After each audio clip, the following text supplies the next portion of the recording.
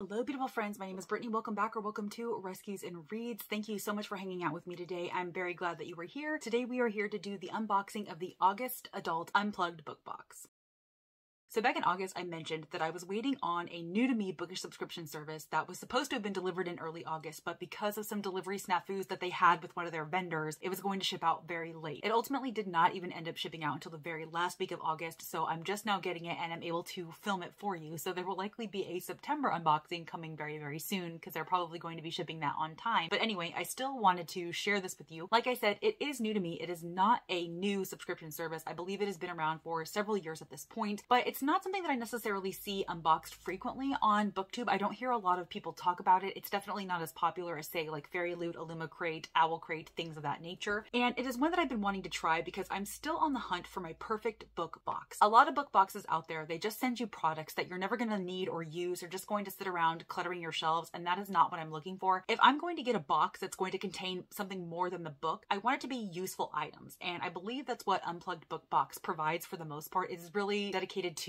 self-care and unplugging, if you will. And I thought I would go ahead and give this a try. So I'm going to try it for at least a couple of months and see if I like it. And if I don't, I could always cancel it and just never again go for another book box, because I think if this one doesn't work out, I think I'm going to go ahead and give up. But I thought that it was worth a shot. And I've also recently received some special editions from Fairyloot that I thought I would unbox in here as well. So without further ado, let's go ahead and jump into it. I haven't even opened the box yet, so I'm going to go ahead and slice it open. Oh, and the book is actually right on top. So I guess we'll go ahead and talk about that. It is covered in plastic, so I think I'm going to go ahead and take the plastic off because it's going to glare on the camera. Okay, so I was looking into it further, and there are actually two books in this box, and that is because the one that's the feature of this box, the one that was recently released, is actually a prequel to another book that came out 2 years ago. So I've never heard of these books or this author before, but the original book was called Reset by Serena Dolan, and I believe that this is actually a dystopian, which is not entirely my jam, and I'm going to be honest, this book only has a 3.48 on Goodreads. This would actually be the lowest rated book on my Goodreads TBR. So let's see what it actually says. After the last war destroyed most of the world, survivors form a new society in 4 self-sustaining cities in the Mojave Desert. And the utopia of the 4 cities, inspired by the lyrics of Imagine and Buddhist philosophy, everything is carefully planned and controlled. The seasons, the weather, and the residents. To prevent mankind from destroying each other again, its citizens undergo a memory wipe every 4 years in a process called tabula rasa, a blank slate, to remove learned prejudices. With each new cycle, they begin again with new names, jobs, homes, and lives, no memories, no attachments, no wars. That actually sounds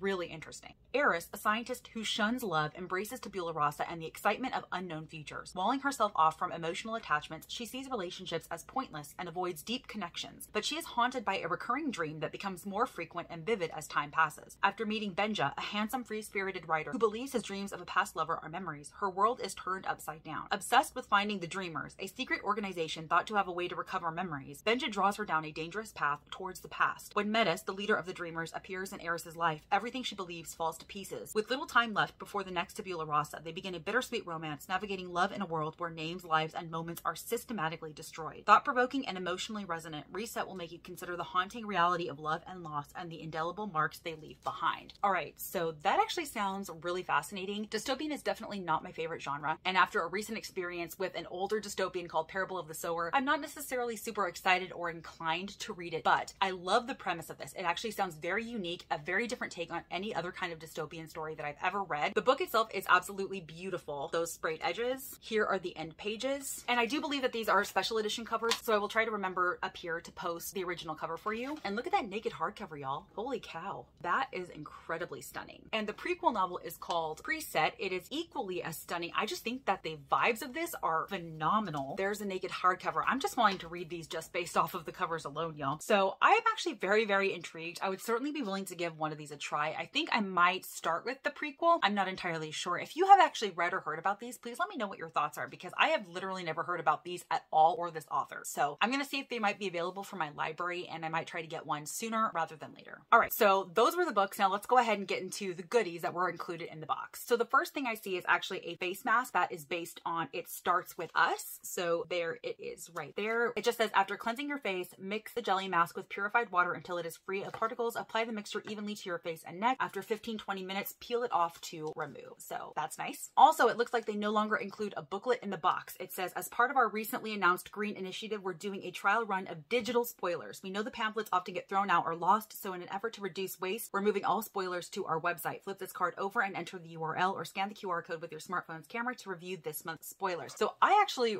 really love that idea, because those pamphlets, while they are very helpful and informative, they don't get kept, they get tossed. I really enjoy this. So maybe when I'm done doing this unboxing, I will take a look at the spoilers to see if I can get a little bit more information on the products, but I do love the fact that they are not including a spoiler pamphlet. Okay, it looks like the last couple of items come in this Tupperware jar, and I love this, y'all. This is wood or bamboo, and it says, the finest of pleasures are always the unexpected ones. And so based on the design, I'm gonna say that this might be based on the Night Circus. I'll have to find out, but I love this. I could always use more Tupperware for sure. And then there are a couple of items in here. It says Morticia's Face Serum, Salicylic Acid Serum. So it says aids in clearing acne and helps to prevent new breakouts, helps to reduce the appearance of dark spots and age spots. This is personally not something that I'm going to use because I don't struggle with acne, and also I'm kind of a little bit sus on skincare created by Unplugged Book Box. I don't know, that just doesn't sound appealing to me. Hi friends, Editing Brittany here. Just a quick interjection. So the face mask and the serum are not actually created by Unplugged Book Box. They are created by a company called Bath Apothecary. At least I don't believe that is owned by Unplugged. I will leave a link down below where all of the spoilers are. Even still, I don't love gimmicky skincare. I want skincare to be focused on effectiveness and not gimmicks or advertising. So this is still not something I plan on using.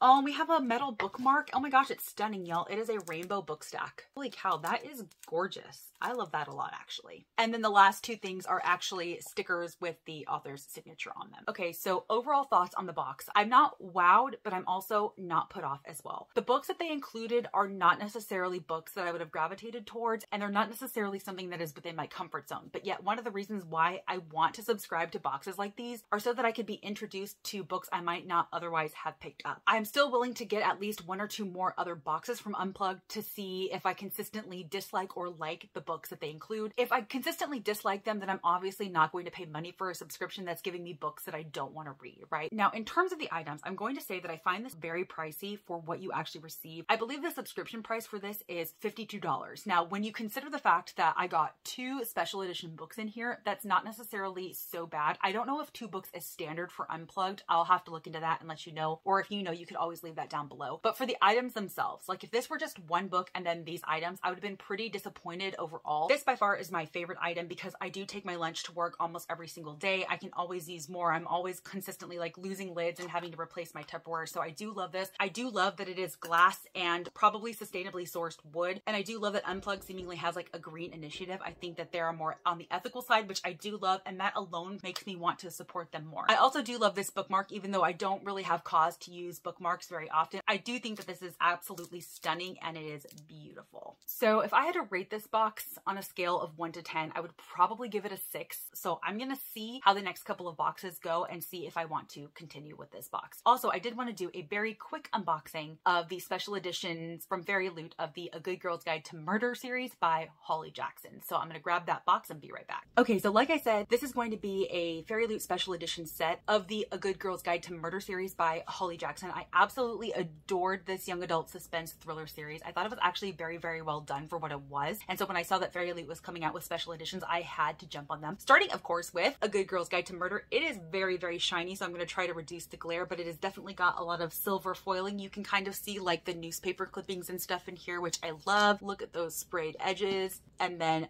this is the back. There's our main girl, Pippa. It looks like she was kind of given like an anime-esque type style makeover there, which is awesome. The naked hardcovers are simple but beautiful. And the end pages on the back are the same. And of course, it is signed by Holly Jackson. And we have Good Girl, Bad Blood. Again, very shiny. There's the spine, the back, and I love the end pages. It's got bloody headphones on them. I absolutely love that. Here are the end pages on this one. And then I love this naked hardcover, the black with the red foiling. Oh my gosh, it is so beautiful, y'all. As Good as Dead, we have that. Oh, I love those end pages. Oh my gosh, those are so great. The end pages this time feature both Pip and Robbie, who I love. And then this is white with red foiling.